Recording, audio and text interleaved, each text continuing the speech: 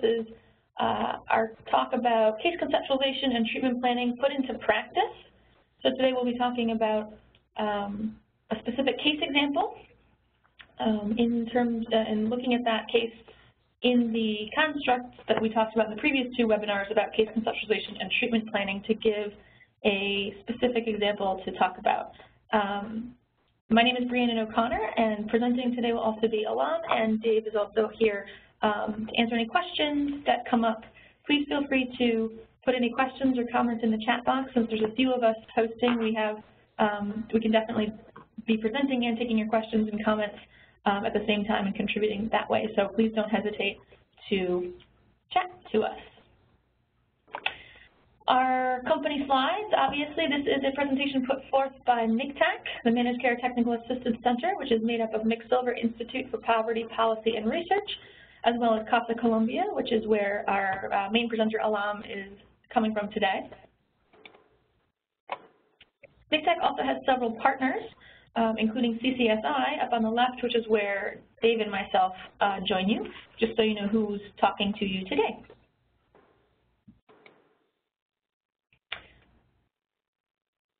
Today what we're going to do is, if any questions have come in or comments from the previous two webinars where we asked you to sort of give us some time to find the answers to those, we'll be addressing those questions as they come up or as they're relevant to the discussion. Please don't hesitate, as I said, to also put any comments, questions into the chat box, and we will answer them live during this session as well. We are hoping to review components of effective case conceptualization very briefly for you.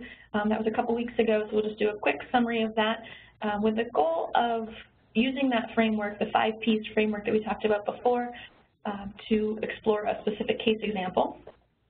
We will also review components of effective treatment planning and do the same thing, take that case and figure out what are some appropriate treatment goals for that case using the structure of effective treatment planning. And finally, we have some key points for communication with managed care organizations following from this specific case that are also applicable across cases that will help sort of put the case into the framework for us. So we did receive a few questions from the previous two webinars. The first question is, who's responsible for answering why previous service was not successful before the individual sought care at the current organization? So this is referring back to, in the case conceptualization webinar, I mentioned that an important piece from the managed care perspective is why wasn't treatment successful before? Why is this level of care necessary? Why does the individual need this service? And although it's true that the question could be answered in some of the referral documentation, what really we're looking for here, what I think the managed care organization is looking for, is for you to have a conversation with the individual about what other services they have sought in the past, what has worked, what hasn't worked, so that that case or that clinical justification can be brought back to the managed care organization. If that's just documentation within the record or just referral information, you might see treatment history, but you wouldn't have that individualized piece about what worked for the individual, what didn't work. You know, maybe there was a mismatch somewhere, they couldn't get transportation, some barrier that you'd be able to address in your interpersonal interaction that wouldn't necessarily be in the paperwork. Another question I will let Dave answer. Another question was, what training is required for our utilization management specialists or liaison? Whether this is a clinical or non-clinical person, they have to be able to speak the language of utilization management and know what the managed care companies might ask, which we're making pretty transparent in these slides and in these presentations. For example, know how to identify those data points that the managed care company is going to be interested in. What's the evidence of progress that we can get from treatment plans? What's the measurable evidence of progress toward the discharge criteria? What does discharge criteria look like? What objectives are being achieved, et cetera? What is the acuity of, that comes out of the clinical documentation? What is the severity of the symptoms? What necessitates the current level of care, or if there is a case being made for a higher level of care, what are those points? It's really helpful for the liaison to get into the MCO provider manuals, because many of them will make very clear what their expectations are for procedures for pre-authorization and ongoing authorization. And it's really important to know that as it applies to whatever type of program you're running, whether it's an OASAS outpatient or detox services, et cetera. What do the MCO manuals say about that level of care that the medical conditions need to reach the thresholds of to be able to be authorized? So all of these points need to be known by the person within the organization that's speaking with the MCOs. They need to know where to find them in the documentation and to be able to answer these questions in an informed way. The final question that we received in the past couple of weeks is referring to our approaches that we're presenting. So is the approach that we've proposed to the case conceptualization, that 5 Ps framework, and also the acronyms and the treatment planning structure that we proposed, are those what is suggested by the MCOs? And the answer is no. There is no specific structure or process that's requested or suggested by the managed care companies. However, what we did in preparing those webinars and that content was we had several conversations with a couple of representatives from managed care organizations about what it is they're looking for, and then we looked through the literature and found effective clinical practices that sort of match onto that, so that if you were to use either of these processes or both of these processes, you would be set up to successfully communicate with the managed care organization the pieces of information that they're looking for. So these are not required, they're not suggested, they are what we suggest as potential tools to help you provide the most complete information to the managed care organization. Again, any additional questions, please send over in the chat box, and we'd be happy to respond to them today. So getting into the review of our case conceptualization content before we jump over into the case example. Again, case conceptualization is the process where the therapist and the client work collaboratively to first describe and then explain issues a client presents using theory.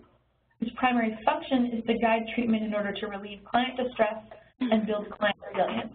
So I keep that quote up there and I read it for you because I think it's important to keep in mind that idea that case conceptualization is very client specific. The client word is in there a lot to think about. It's about what the client brings, what the client is stressed about, what the client's resilience needs to be. And it also pulls those data pieces together in theory to figure out what's the most evidence-based approach to help this person to guide treatment based on what the person's bringing in and what they need. The framework that we reviewed in the case conceptualization webinar that we're going to use again today as a background is to look at the 5 Ps. Again, this is just a tool that we found that gets at some of the key pieces of information. The references there below are available if you want to follow up with more information on these. But the 5 Ps are the presenting problems, so that's where we look at basic demographics, identify the specific needs, presenting problems, things like that. Predisposing factors refer to what could be causing some of these issues, what historically has happened for this person, history of not only the problems but also treatment history, and any other factors that might have contributed, biological, environmental, psychological, interpersonal, that could be contributing to the current symptoms and functioning. There's also precipitating factors. That's sort of immediately before. What are the immediate precursors? What's the context around these presenting concerns that might be maintaining, exacerbating, or could alleviate some of these problems or symptoms? What are the perpetuating factors? What's maintaining, again, what's maintaining these symptoms, or what could potentially be posing a challenge in the future for reduction of these symptoms? Those could be behavioral patterns, biological patterns, cognitive factors, interpersonal stressors. And finally, it's important to consider protective and positive factors. What are the strengths or natural supports that the individual has in place that could be used to, leveraged to reduce symptoms and improve functioning for the individual. So that's the basic review of case conceptualization. And now I believe we're going to pass it over to my colleague at CASA to show you a case example. Thank you so much, Brianna and Dave. Good afternoon, everybody. My name is Alam. I'm going to be walking you guys through a specific case with an individual who has substance use history, and we're going to talk a little bit about how the concept of case conceptualization and treatment planning can be applied to this specific example. I just want to reiterate what Brianna mentioned earlier. If you guys have any questions whatsoever, you can always feel free to chat them into the box here, and we will do our best to get you the most up-to-date and concise answers. And if not, I'll be sharing with you towards the end of this presentation an email address that you can send your questions to MCTAC, and we could hopefully be able to get back to you in a timely fashion with regards to any answers that we may have. Okay, so without any further ado, we're going to be talking today about Miss Amy Cook, who is a 28-year-old divorced African-American female. She is self-referred for substance use treatment services. She has identified her primary problem as alcohol use. She reported upon her intake an assessment that she uses 6 beers daily, along with regular cocaine use on a weekly basis, disclosing that she uses anywhere from 2 to 3 times a week, up to $30 worth at a time. Her alcohol use has persisted for 18 years now, and her cocaine use started approximately 12 years ago and has been continual since then. Initially, she described her cocaine and alcohol use as being recreational. However, Amy's use quickly became a lot more serious and problematic, with her turning to daily use by the time she was 20 years old. Amy explained that her tolerance had quickly increased, and before she realized it, she needed more of the substance to get the same effect. She had not experienced any serious side effects or medical complications. When asked about medical issues, she denied having any sort of serious issues such as blackouts, tremors, seizures, or DTs. Amy then reported that she had at one point been to a doctor and was told that she has hypertension, but doesn't experience any significant difficulties or effects to her day-to-day life, and therefore does not take any medication to stabilize this. Okay, moving on to the next slide, is specifically talking about psychological functioning. Now, as Brianna mentioned, it's important to gather as much information about the individual as possible for the sake of putting together a case conceptualization content and be able to have solid information to present to the MCOs and incorporate into treatment planning with the client.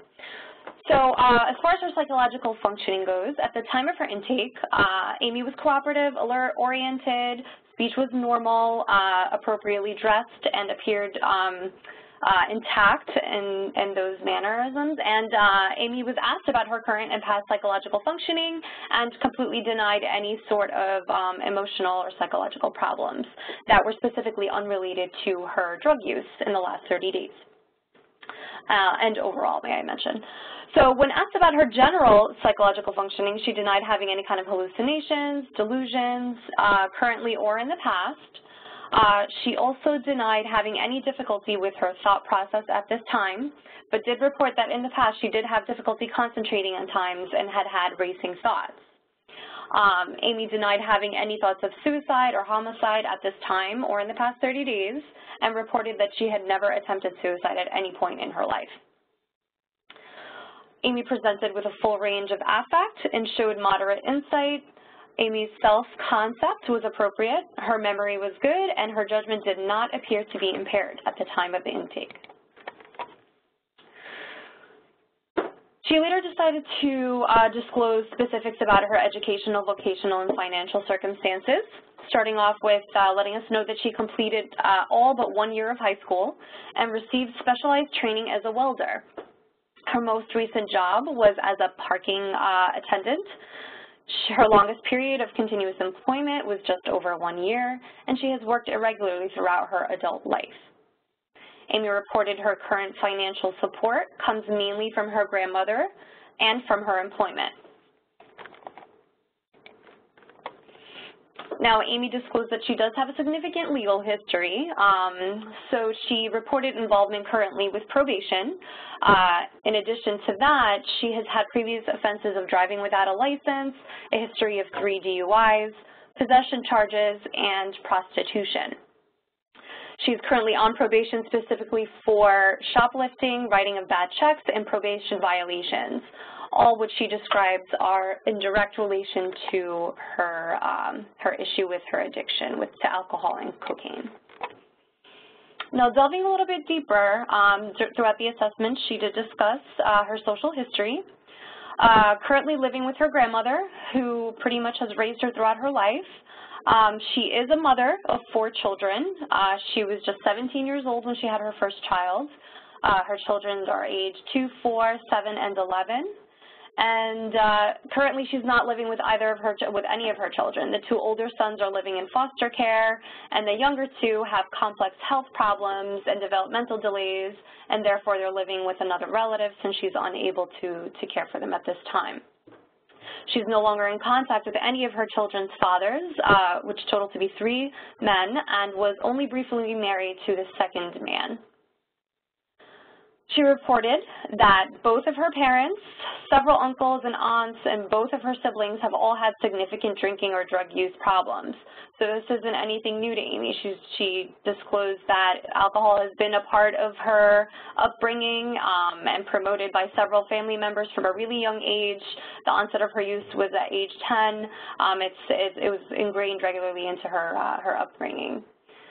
She disclosed that she does not have any close friends and a distant, conflicted relationship with several family members, with exception to her grandmother, with whom she's lived with pretty much her whole life. She did describe that she had great difficulty getting along with people in general, and which alluded to her lack of support.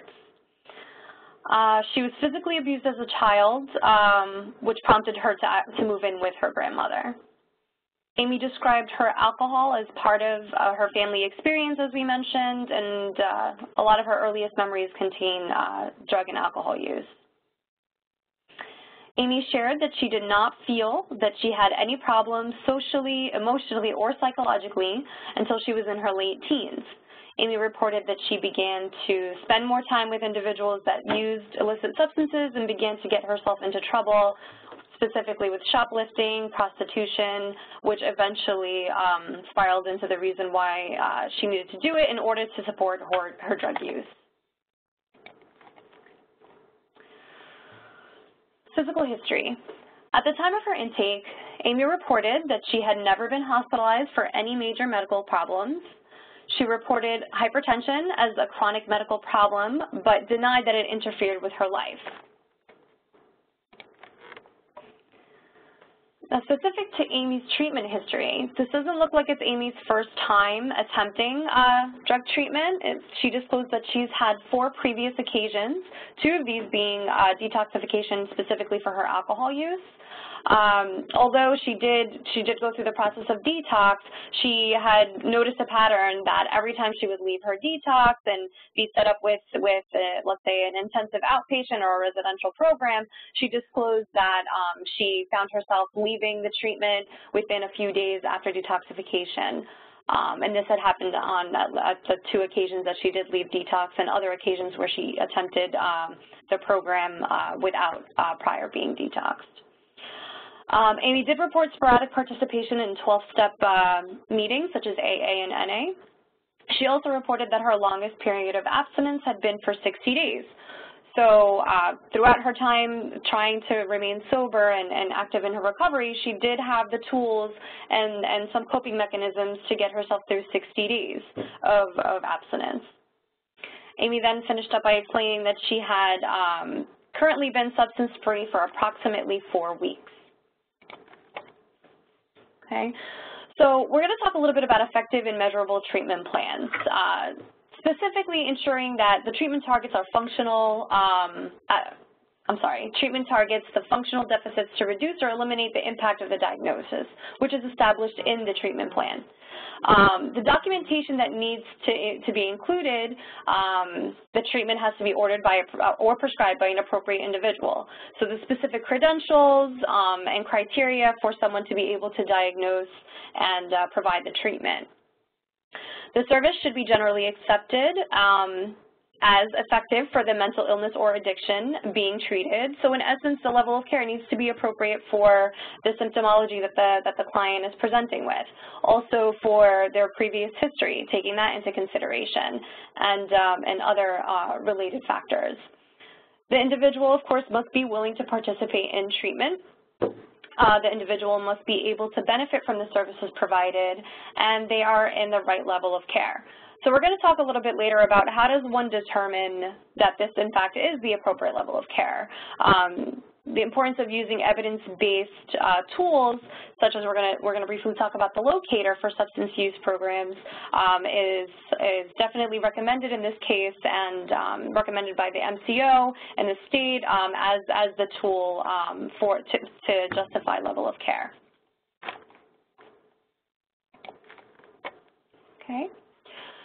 So the treatment plan objectives, promoting behavioral change between sessions. So it's one thing to state that so-and-so will be doing A, B, and C, but the importance of the behavioral change between these sessions is really what needs to be highlighted here and be able to produce in order to justify that this level of care is working, that these treatment objectives are targeted and measurable.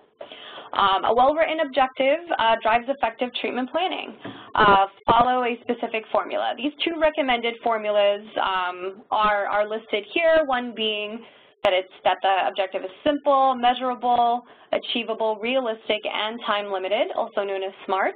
And the second one, known as RUMBA, realistic, understandable, measurable, behaviorable, and achievable. Both very similar. They are recommendations to use as guidelines versus anything else. It could be helpful to have this laid out as a clinician is working with an individual to make sure that these specific formulas are being measured. And finally, objectives should be written with the client and crossed off the list when achieved. So just circling back to the whole concept of this change in healthcare reform, ensuring that this process is a person-centered process. It actually falls right in line with what the MCOs are looking for as far as ensuring that we're providing value-based treatment, ensuring that the client is involved in every step of their treatment in order to promote better outcomes. And by doing this and actively checking in on the client and their goals and are they working towards them is definitely something that's recommended throughout the way, and also encouraging and motivating the client to remain engaged. Okay, so some of the objectives that we've identified specific to Amy's case here are listed here on this slide. Amy will work towards her sobriety and recovery, and within the next 90 days, will find sponsorship through a 12-step group. Now, this is pretty solid. Now you have structured timeline, you have the specific goal or objective that is to be achieved.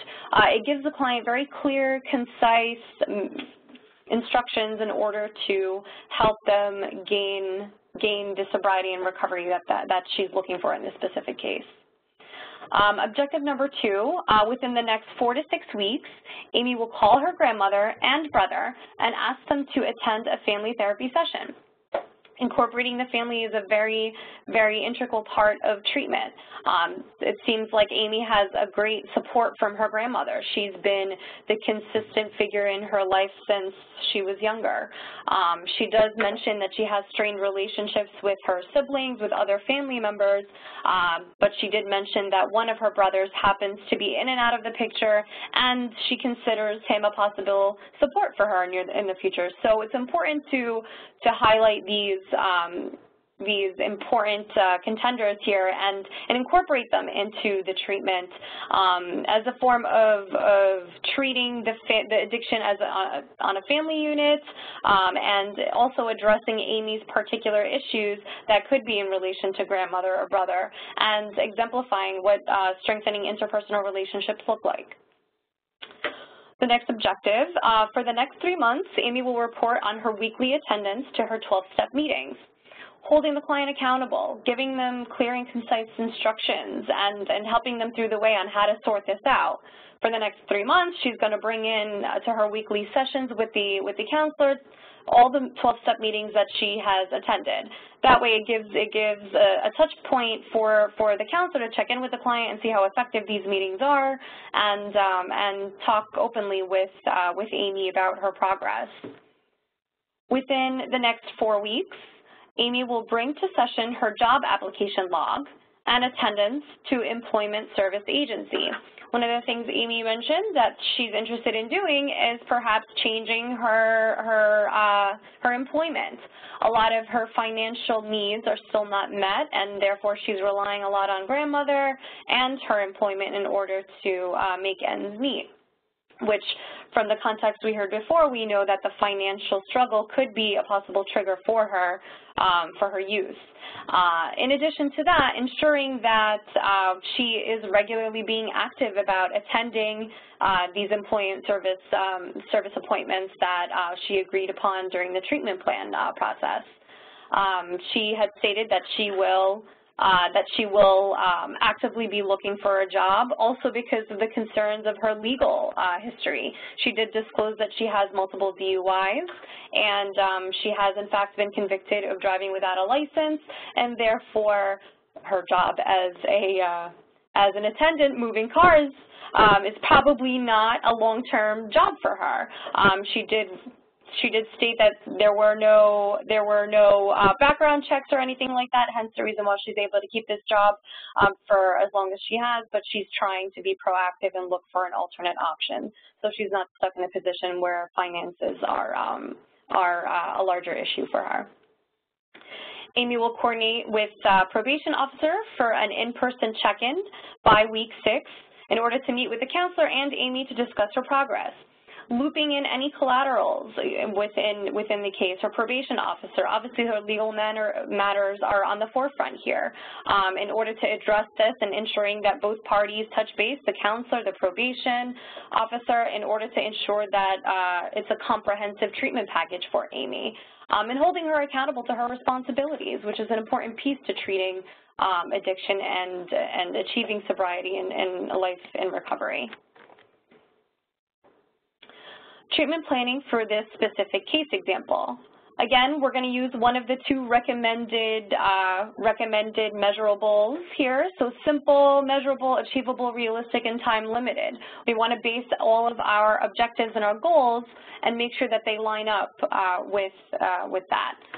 So the goals, objectives, and interventions are shown below, and they're identified obviously in collaboration with the client.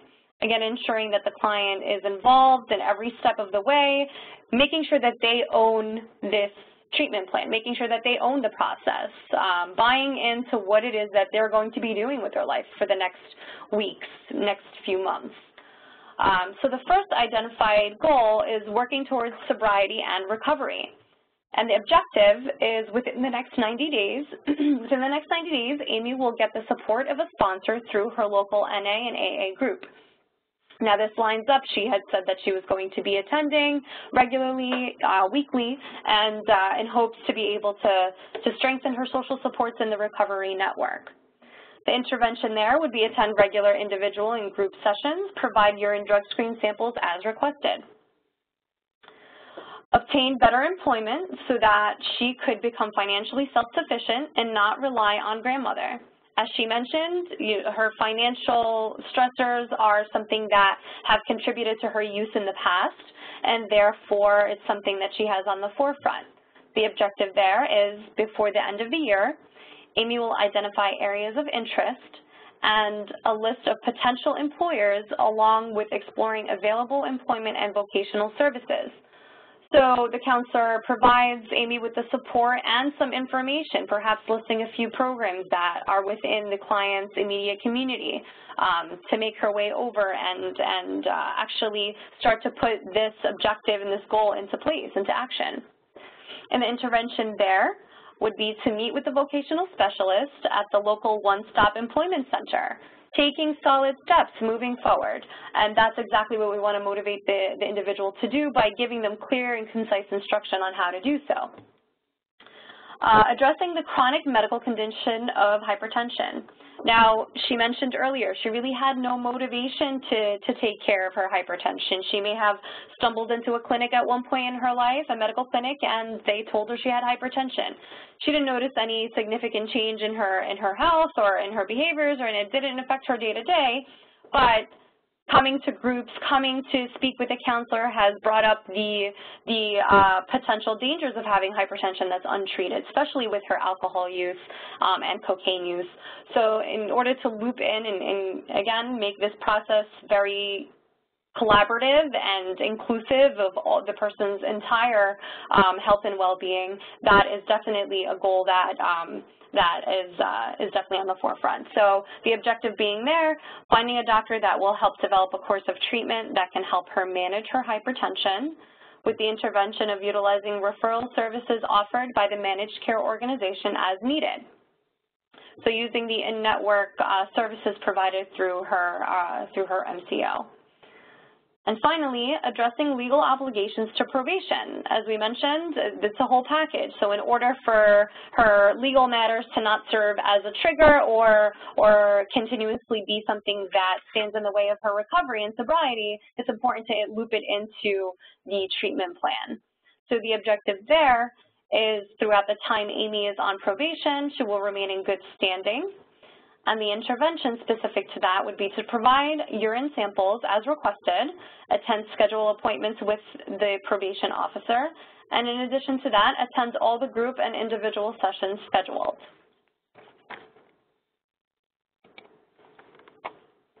Okay, now incorporating the 5 Ps framework in relation to this specific case, we're going to loop it all in, pull it all together.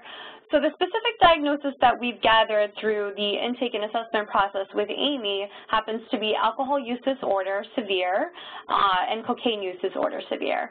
Now we've just a brief plug for the new DSM-5. This has changed significantly from the previous years where we've used the DSM-4 diagnosis. Now we're working with a different wording of our diagnoses along with a scale now. We're either measuring severe, moderate, mild symptoms, and that is how we're notating the diagnosis. So it's specifically important to know that in order to communicate with our MCOs, because assuming that's the language that they're going to be using, so ensuring that all counselors are in tune and provided training on the new terminology as far as diagnoses go with the DSM-5. The presenting problems: excessive use of substances, impeding on daily functioning, her lack of social supports, untreated chronic medical condition, and legal issues. So when we're talking about the presenting problems, it's important for us to be able to gather important baseline information, and the purpose of that is to ensure that we have a baseline to measure progress from. And presenting this to the MCO, being able to say, Amy was, when she first started with us, here's where she was, here's where she stood with her goals, and here's the progress we've made thus far. Again, emphasizing the ability to have measurable outcomes. Predisposing factors, some of those happen to be family history of SUD. She mentioned that a good amount of her family members suffered with substance use in the past, and that it was actually integrated into her day-to-day growing up. Her parents, her siblings, that obviously plays a big role as far as genetic disposition. Legal issues. She has a laundry list of things that were going on, and she's even currently on probation. Interpersonal relationship strains. She blatantly says, I don't get along well with most people. The majority of her family seems to be estranged. She doesn't necessarily have any close relationships with many people besides her grandmother and potentially a brother. The financial strain of not having a job that's able to provide enough for her in order to maintain her day-to-day. The medical condition potentially perpetuated by her SUD. The high blood pressure, potentially, it goes unchecked, but more than likely the alcohol use is playing a part there, especially because it's consistent, it's daily. Her high-risk use, that in itself is obviously very concerning. She's using daily, she's using cocaine and alcohol, which as we know is is something that, that is very concerning for an individual, especially when it's daily use. She has a history of treatment dropout. So she's attempted. There's a level of motivation there. There's a level of self-awareness that she has an issue of some kind. She's not quite sure how to deal with it, but she's enrolled herself in multiple programs in the past, just has not been able to engage enough to continue on. And her risk-taking behaviors, as mentioned before. She does mention a history of prostitution, denies that it's happening now, but there's that. We're possibly associating some sort of trauma that came with that as well. So ensuring that we're identifying and addressing all of these issues and bringing them to the light. Okay. Precipitating factors, untreated medical condition, potentially perpetuated by the SUD, high-risk use, interpersonal, legal, and financial stressors, all loop into her current situation and fall under precipitating factors. And again, highlighting the trauma related to her current functioning, perhaps.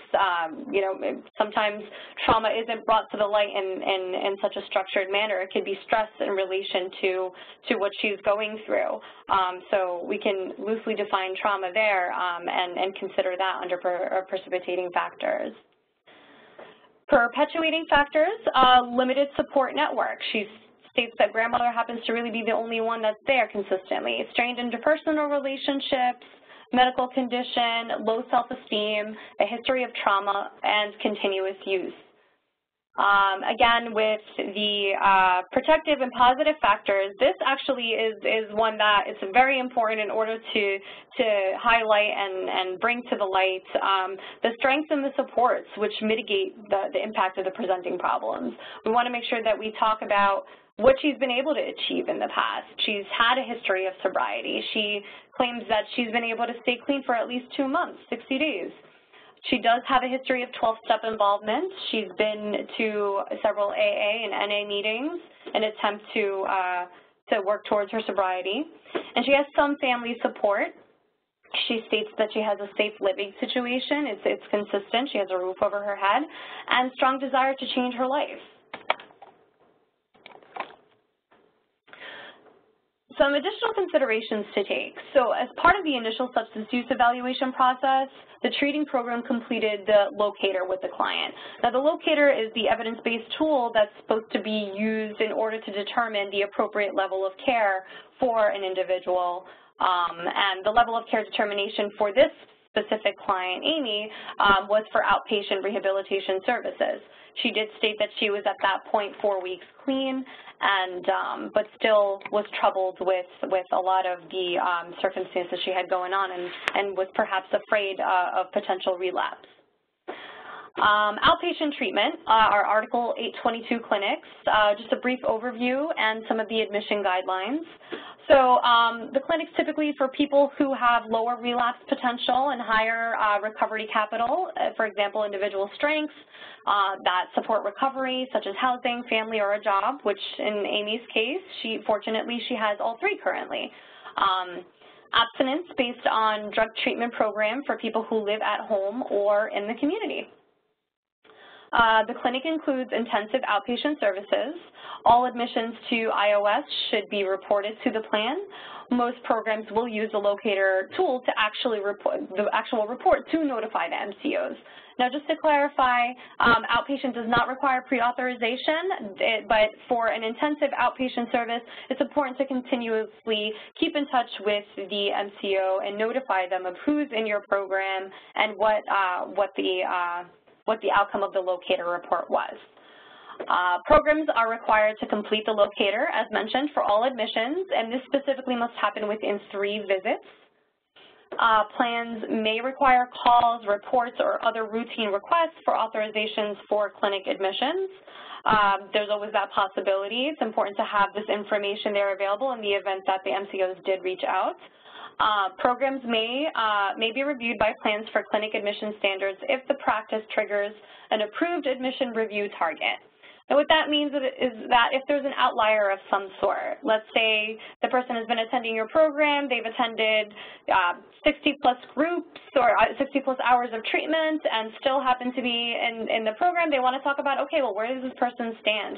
Maybe in comparison to other outpatient programs, you happen to be putting in a lot of hours towards your clientele or maybe too little. So these sorts of scenarios can bring attention and be categorized as an outlier. Now, that's just a very loose example. Now, I'm sure that as time goes on, you and the MCO will figure this out together. As mentioned, this is a very new process, so we're all kind of figuring out what these defined outliers will be in time. Now, some questions that the MCO may ask, just to have information prepared and ready to go in the event that they do pose these questions. It's my understanding that these questions are actually straight from the horse's mouth. These are actually questions that the MCO did put forth, and we wanted to make sure to give that information to you so that way you're aware of where the thought processes are. So how will the treatment impact Amy's individualized psychosocial needs? Why is this treatment necessary? What else has been tried and why hasn't it been sufficient? And would she be successful in a lower level of care? Why or why not? So how will the treatment impact Amy's individual psychosocial needs? We want to be able to defend that and say, hey, this is why we think that she's appropriate for outpatient. This is what our treatment plan is going to target, and this is how it's going to help her. So being as specific and targeted as possible. And the previous webinar to this, Dave actually mentioned the use of quotations, being able to put the client's words, embed that into their treatment plan, and ensure that they're very much a part of the process. Why is the treatment necessary? You want to be able to talk about previous experiences, failed attempts at other levels of care that perhaps were lower, all things that are considered in this process. What else has been tried and why hasn't it been sufficient? Again, talking about her previous experiences, talking about her ability to stay clean for 60 days, but not believing that she doesn't have the tools to continue further past that, and hence her self-referral to treatment. So you want to be as specific as possible and gather this information through the assessment and intake process with the client. What will be accomplished by this treatment? How does this treatment fit into the bigger picture of Amy's recovery? We want to talk about her overall goals at the end of the day. What does she want to achieve, and how does being in an intensive outpatient help her with this? Giving her more structure, perhaps, giving her the proper tools to deal with life once she is back in the community, how to advocate for herself, how to reach out and find out what resources are available to her, such as the employment agency, such as the local medical clinic that she can go and consult with the doctor and get her hypertension under control. How will you know when a treatment goal has been achieved? What are you looking for, and how will you monitor it? There's a high emphasis put on the continuous monitoring of these goals, ensuring that you're going back, every so often and crossing off the things that have already been achieved.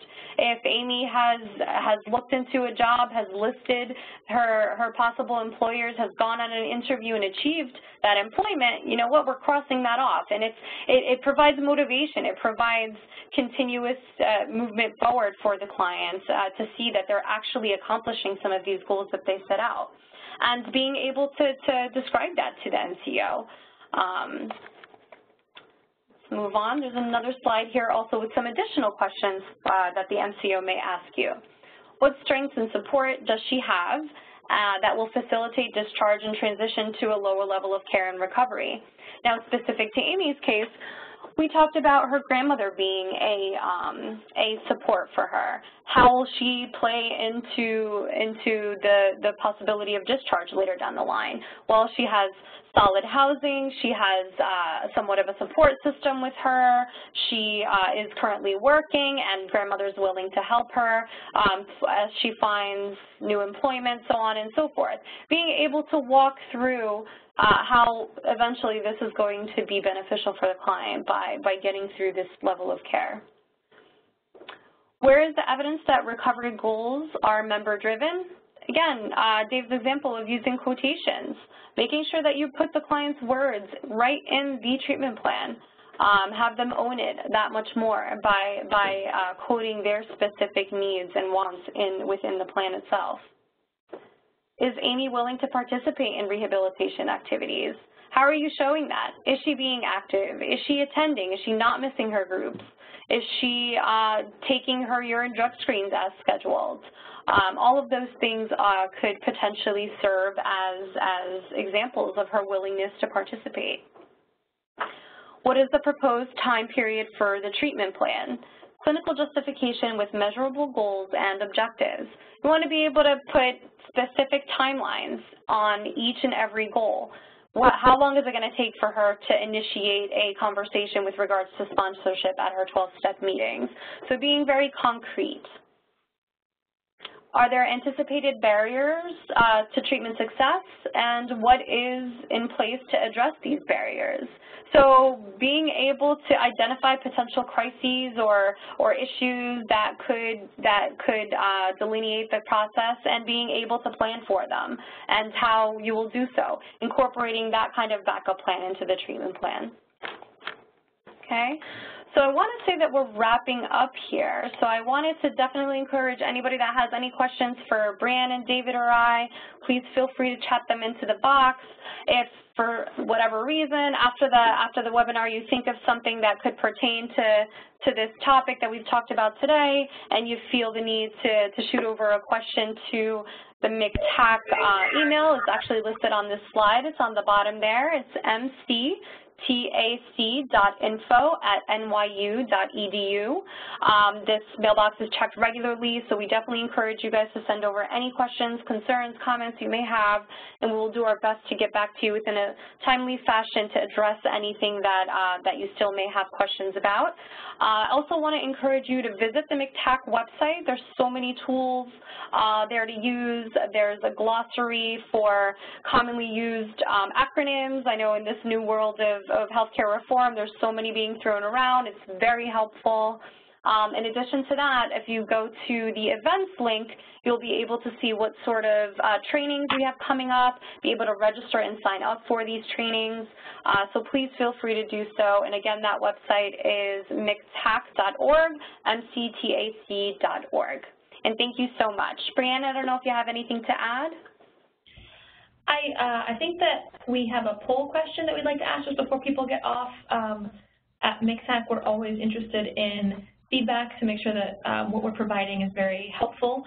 So on the right-hand side of your screen right now, you'll see our poll question. We're interested in knowing if the format of this applied learning discussion, the reviewing a case example, was helpful to you. So if you could please take a minute to fill that out so that we can see whether this is a format that we should continue for the next 2 ALDs that are coming up. And while I have the microphone, I do want to say we're taking a little break from our webinar series for the holiday for Thanksgiving, but our next webinar in this series is going to be covering clinical supervision in this world of utilization management, and that is going to be on December 1st at 12 o'clock. So we encourage you to attend that as well. And then I do think that we have a question, Alam, if you're still able to respond. So the question is that many clients are legally mandated and not internally motivated for treatment. So what types of objectives would satisfy the MCOs for this situation? That is a good question. I mean, you want to definitely list out their motivation is, in fact, to comply with their legal mandate.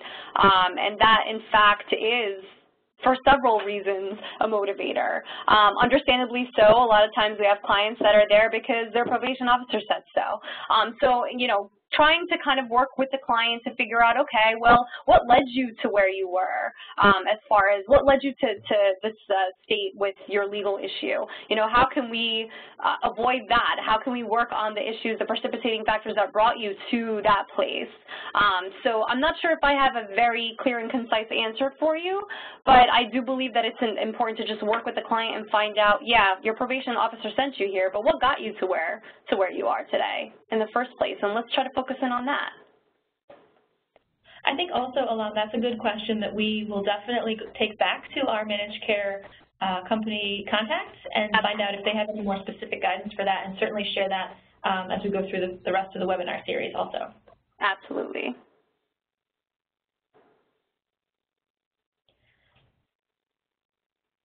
Okay, well, I do want to also say that the slides will be posted onto the MCTAC website under the Learning Communities tab, so please feel free to share them with others in your organization who weren't able to attend. We're hoping these are a training resource for folks moving forward, so hopefully they are helpful to you. Please don't hesitate, as Alam said, to send us questions or comments. We're always hoping to improve, so we look forward to that feedback. And that's all from my end, Alam. Thanks so much, Brianne, and same here. Everybody have a great afternoon, and we look forward to seeing you at our future events. Take care.